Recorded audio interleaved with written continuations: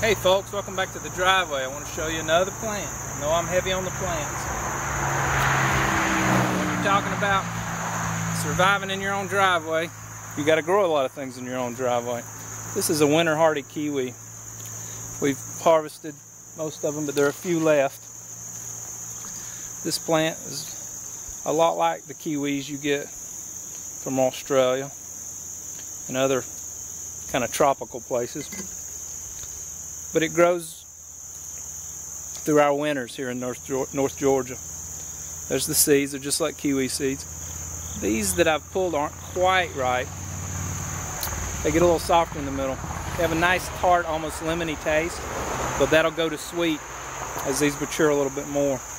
Something a lot of people don't know about these kiwis is you can cut up the stems and soak them in water and it makes a kind of glue. It's used in some industrial type things, but mostly just people that know it use it to glue paper and wood together. Another interesting plant. Thanks.